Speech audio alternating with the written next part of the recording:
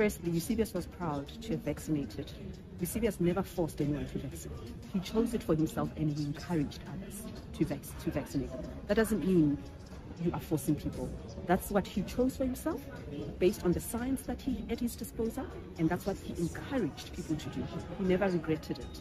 He had epilepsy and he would sometimes have these severe seizures.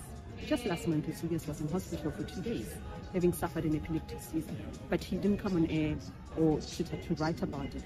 And they were regular. There was an incident where he was off air for a while and people probably thought he was on leave. He'd had an epileptic seizure at the gym. I think it was about 4 or 5 years ago.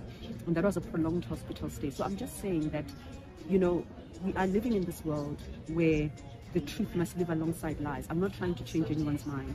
I think people who've decided to spread mistruth, that's not my audience. My audience is the one that's wondering, that's uncertain, that's like, I took the vaccine, what if this happens to me?